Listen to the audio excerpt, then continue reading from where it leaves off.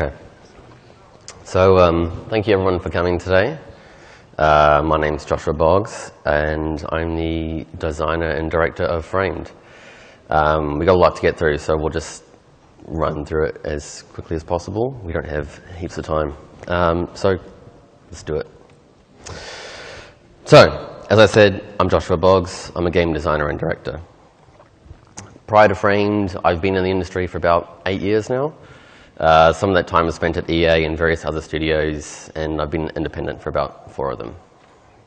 I've also been pretty fortunate to have won some awards, and this talk is a bit about how we did that.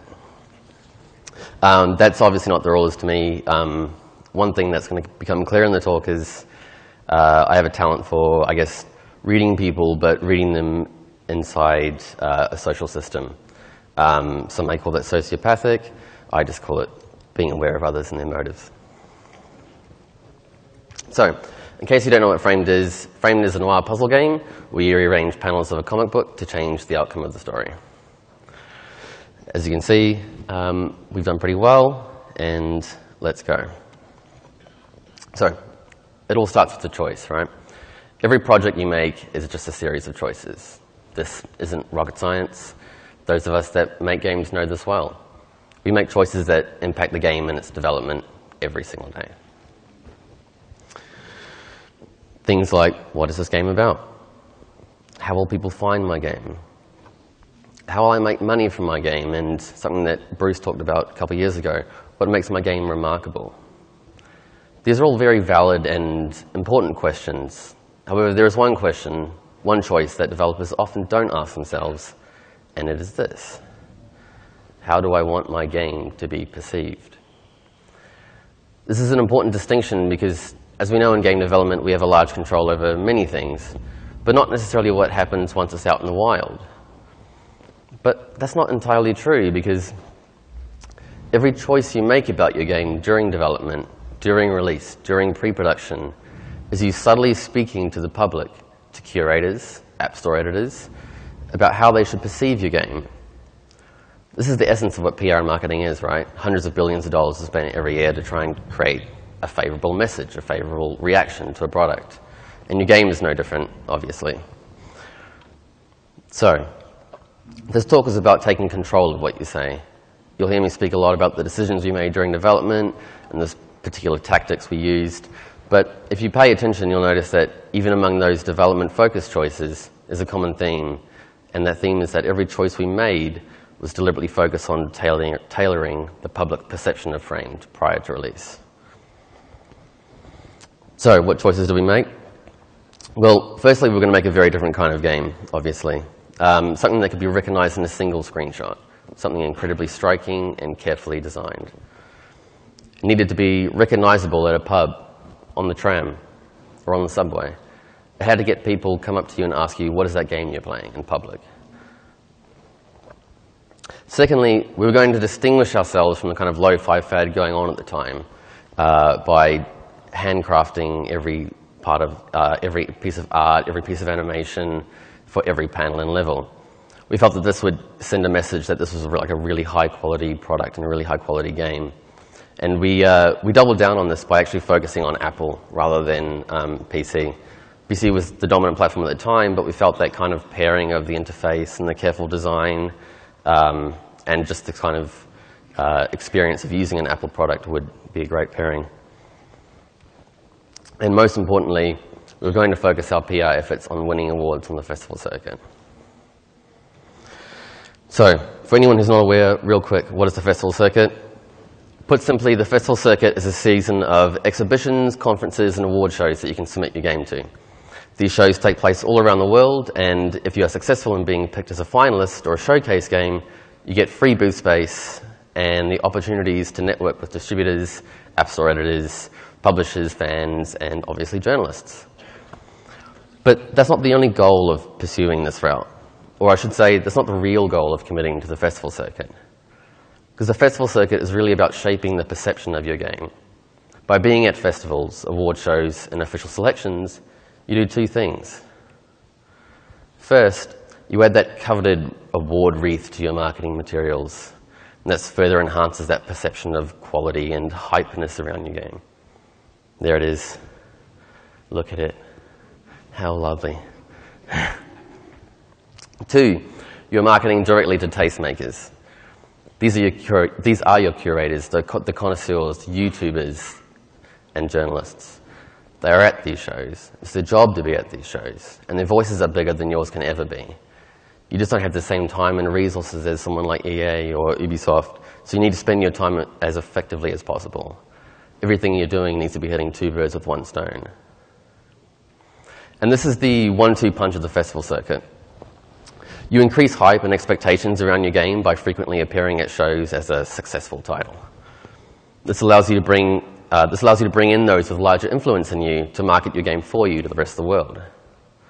But this in turn helps build more hype around your game, which means that when you do submit to the next show, chances are that those judges and show curators have heard about your game and are a lot more likely to check it out.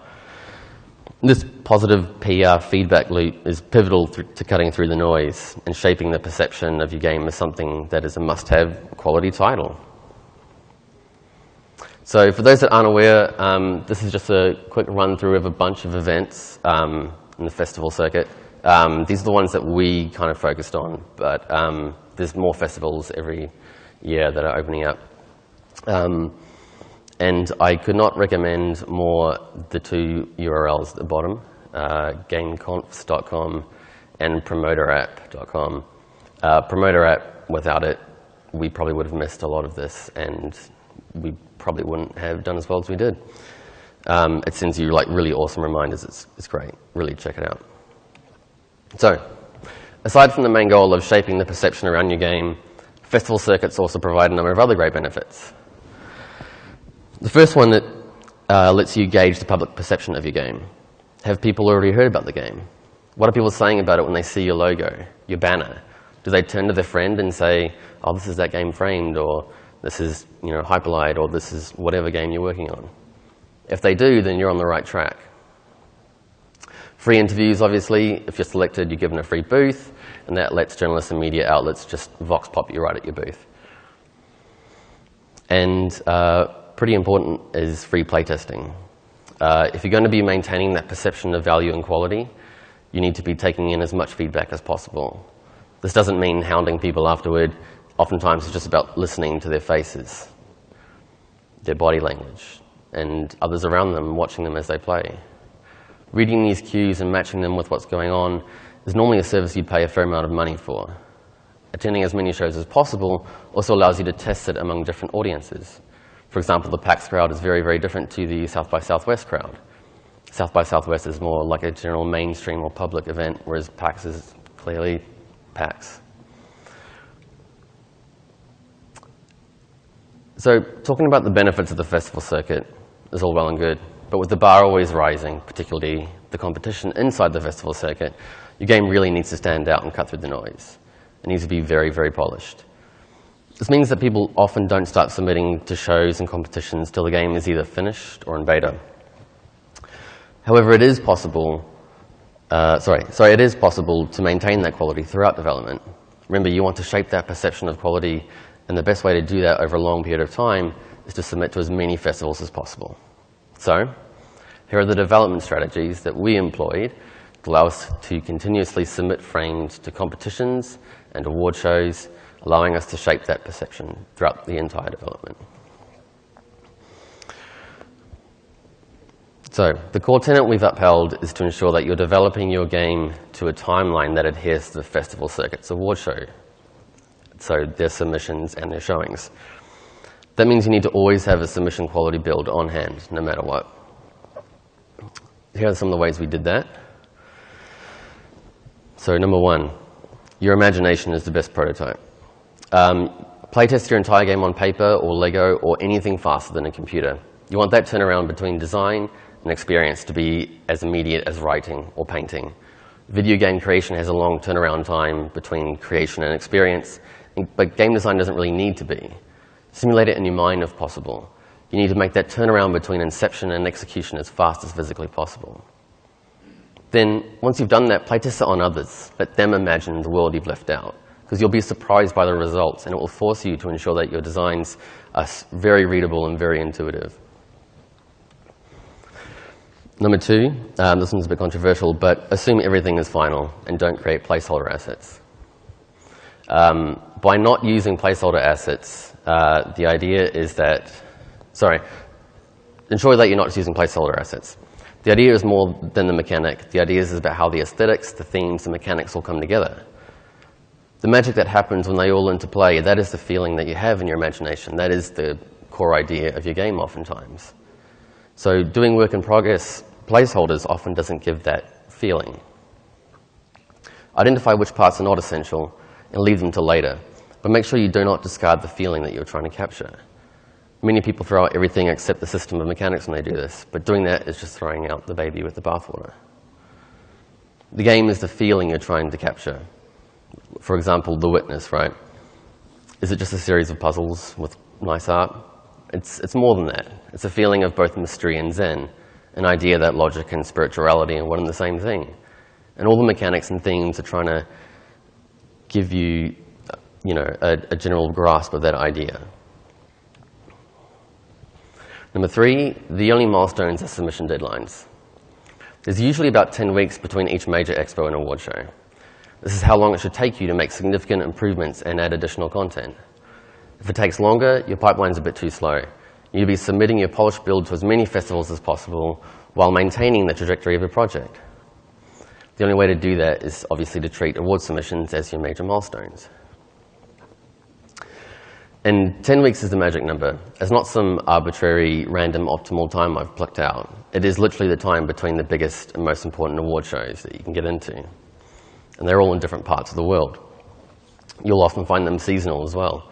IGF, GDC, we are here now, South by Southwest, PAX East are all in this earlier part of the year. Then in the middle of the year, you've got Gamescom, Eurogamer, Tokyo Game Show as well, I think, unless that's moved out. They're all seasonal, and you usually have about 10 weeks between each major one. And the other one is to develop your game episodically if you can, regardless of if it really is. What you're really doing here, so for Frame, for example, 30% of our 10-week turnarounds were spent carefully and quickly designing everything that would happen, the feeling we were trying to capture.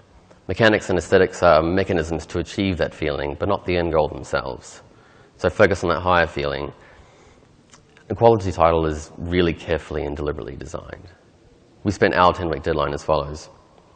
3 weeks carefully designing all content, 6 weeks creating final assets, and then 1 week for review and polish. This allowed us to build in final chunks, or mini polished prototypes over and over and over again. By adopting this method, you give yourself the ability to submit continuously throughout development whilst building the entirety of your game.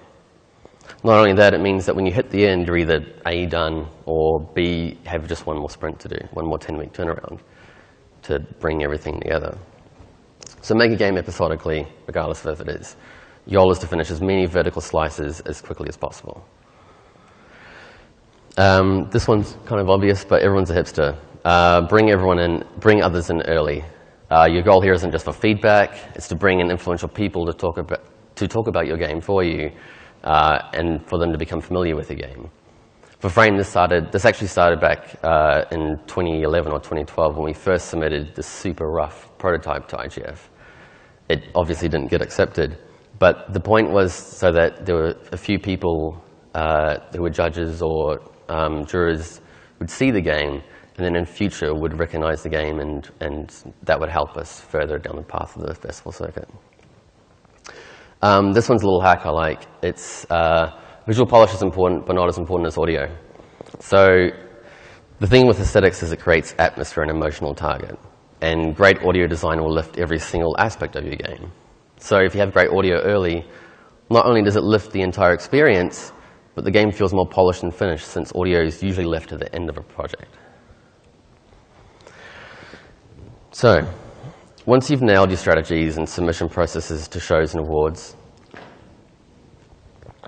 it's time to manage your show floor presence. Again, this is about shaping that perception of quality. So the first thing you want to do is control your crowd. Nothing draws people in like a crowd. So the first piece of advice is to cycle your devices. This is so important, particularly if you are showing a mobile game. It gives you the unique ability to vary the number of devices you have out on your booth. Nothing draws people in like a crowd, like I said, so start with a device or two out on the table, then only add more as the crowd becomes too large to manage. Importantly, you should only remove a device, though, if the crowd is sort of lessening to agree that it's unable to sustain itself. You always want a little bit of crowd, and you want players to actually wait a turn so that they draw in more viewers and more people. Doing this during the circuit means that when editors or journalists or anyone comes by, they'll see the crowd and are a lot more likely to check your game out. Always have one more spare build. So all that said, you never know when someone from developer relations or an editor or anyone or the media will come around. You want to make sure that you make the most of your time at your booth. So you want to always make sure that you have a spare device on hand. And you never hand this out to the public. This way you can jump in and begin the interview or begin pitching a game immediately. One time we were at PAX event showing Framed, and Jerry from Penny Arcade walked past. So knowing that the comic crossover would work well, I grabbed our spare device, ran over to him.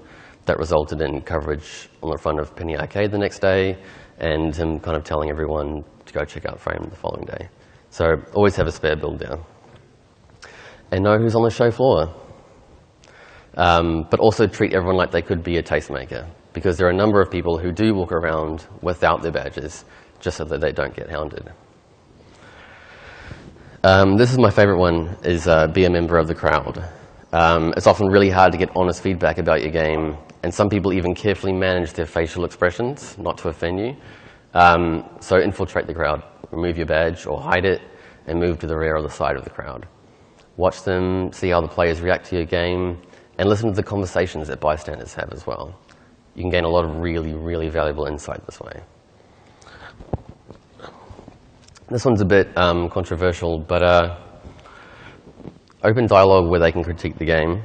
Obviously, if you ask someone their opinion, people like that, and they like to feel smart, so they'll often tell you what you want. But if that doesn't work, you can call them out nicely on their frustration you observed when you were masquerading as a member of the crowd.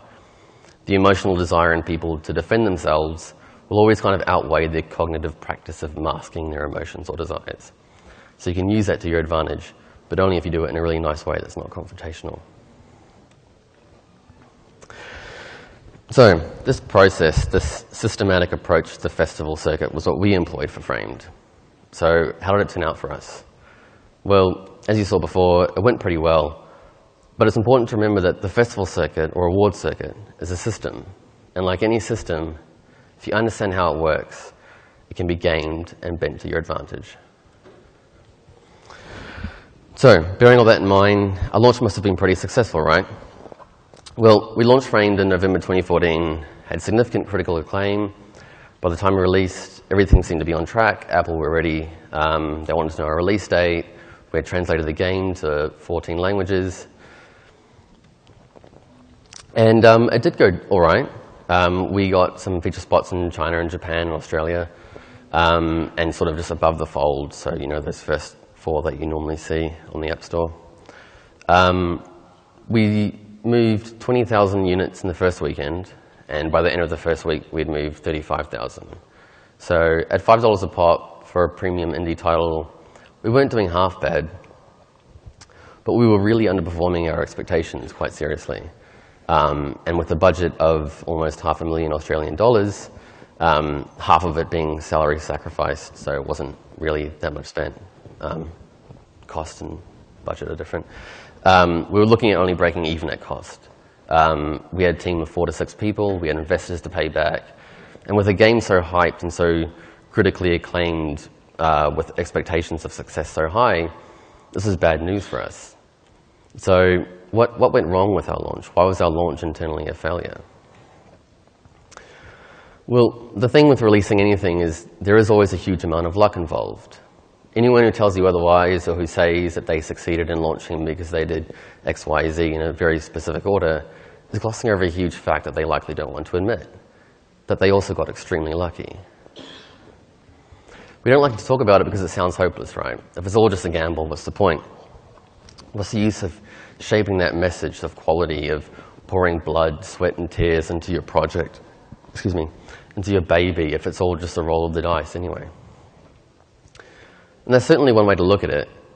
You are literally taking your entire game budget, walking into the casino, and dumping the 2, 3, even 4 years of your life onto the table. But there's a huge element of luck, because in any release, there are a huge amount of variables that are completely out of your control. You've done all the preparations, but you can't really predict the weather.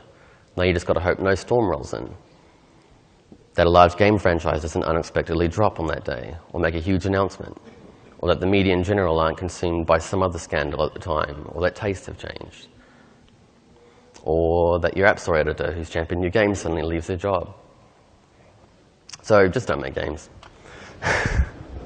Honestly, it's not worth it. Okay, jokes aside though. PR is not a silver bullet. It's about tipping the odds of success in your favor. Your goal isn't to have fine-grained control over your release. It's impossible to do that. Your goal is to tip those odds at the house in your favor.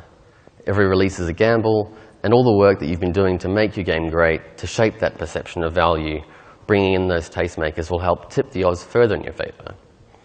You want to walk into that metaphorical casino and have all the dealers wanting you to win. Still a high-stakes gamble, but your end goal is to slowly but surely tip those odds in your favor. So if everything goes well and you've managed to luck out, congratulations. But what if it doesn't? What do you do if the odds don't go your way?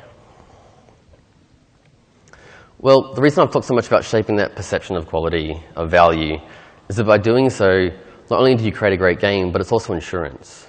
A quality game is the best defense against a bad launch, because the long tail of your game will continue to bring in people seeking quality experiences. For those that aren't aware, just real quick, the long tail is this part in the typical sales graph. It largely stays steady, and you can earn just as much money from it as your launch, if not more. And pricing helps with this, along with all the messaging and work that you've done prior to release on the circuit. Trailers, interviews, streams, and importantly, those award wreaths. How many times have you been looking for a quality movie to watch and made a decision based off of the critical acclaim it has? I do it all the time. I'm sure many of you do as well. We make judgments based off the reputations of respected people, of tastemakers. The festival circuit not only helps in pre-release hype, it's also an essential ingredient in maintaining a sustainable long tail after release. So if your launch doesn't go your way, you still have a decent long tail to look forward to. While we had certain things not go our way during launch, we also had a lot of things that did go our way. That's kind of just the nature of luck, right? Kojima's Game of the Year endorsement was a great example of influential tastemakers weighing in. It was lucky that he saw it at that point in time. Apple continually re-feature framed in smaller features, sales and bundles. We're not the only title that has done pretty well in the long tail. Our friends at Comovius have done similarly well for Duet, and I'm sure that there's many others who've done well in the long tail. So the theory of the long tail is obviously that our culture and economy is shifting away from that big spike and towards niches. And due to how our games are largely digitally distributed and how widely accessible our games have become through our phones, we and many others have made more in our long tail than our launch period spike, almost 10 times as much. Currently, we're now sitting at almost 400,000 paid units, almost 18 months after release. We get featured regularly in minor feature bundles and sales with Apple. China is actually our top performing country. Why? Because we're filling gaps where others don't try to. We ensured that the design stage of the game was intuitive and readable. On the festival circuit, another great thing about it is that we did travel to many countries, China included, Japan, and being able to gauge how people can play a game with that language barrier or culture barrier. So premium pricing does still work on iOS, but it's not easy. To make it work, you need to invest heavily in shaping your game as a premium experience and ensure it's accessible to everyone. You're seeking to fill gaps. Our audience are connoisseurs. They want well-crafted, carefully designed experiences. The premium market does work. You just need to shift your perspective away from what everyone else is doing. You won't get the same numbers as free-to-play, but we're playing a different game. We have a different scale of measurement. for those of us crafting premium titles on mobile, it's not about quantity, it's about quality. Thank you.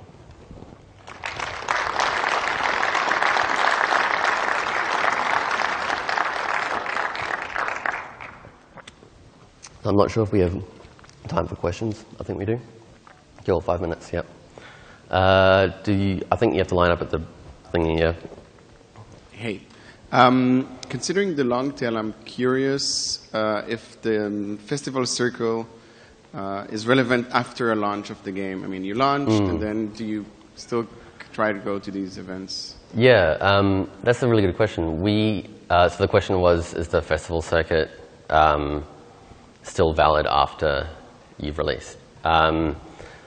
Good question. I know a lot of people who have still done it a lot, like Necrodance still go on the circuit and continually do well. It shows well. We particularly haven't done it, but I can only imagine that it helps bolster that long tail, yeah. Thank you. Hey there, Joshua. So my question relates to anyone who's interested in making games but maybe doesn't actually have the capital to get to the stage that you are at. How does the festival circuit enable those type of game designers? Because obviously at GDC, we get to see a lot of like Games Jam games and smaller sort of stands. But is there any way that games like that, in your experience, have ever achieved those accreditations? And should they even be seeking those kind of things? Yeah. So the question was, for people with less money, is the festival circuit still something that you should pursue? I'd argue yes, because the goal of the festival circuit is to be submitting to these things. And if you are accepted as like a showcase game, or they're going to give you, they usually give you a free booth. So it's a really good way to get free playtesting and free booths. You still have the problem of travel and everything, but I guess that's kind of one of the facts about making games, I guess, is that it costs money, or time, and time is money. So. But you wouldn't say there's a glass ceiling in the sense that no, you could I don't come think, here. I don't feel there is, no. Cool, thank you. Hey, so thanks for a great talk. No, cheers. So even despite all the hard work you went into putting the festival circuit and getting awarded on there, the initial launch was a little underwhelming, as you said, and it was only the long-term quality that helped create the awesome long tail. Looking back on that, was there something you misjudged with the initial festival response that might have contributed to that? And if so, are you trying to work on that for your next project? So the question was there something wrong I had done? Or not wrong, but like misjudged during the circuit, right? Yeah. To contribute to the launch. That's a good question. I mean, you can always look back and say, I wish it had X, Y, or Z better. But to be honest, I think that we did as well as we could do. And we did do pretty well, but I think sometimes, like I was saying, when you release something, there's a huge amount of luck involved. It's not a nice thing to hear or talk about because it sounds hopeless, but I don't really believe it is. You're just trying to tip the odds in your favor. Sometimes it doesn't go exactly the way you want. And that's just kind of a fact of life. Thank you. Cheers. Cool. I think that's it. Thanks for coming, everyone.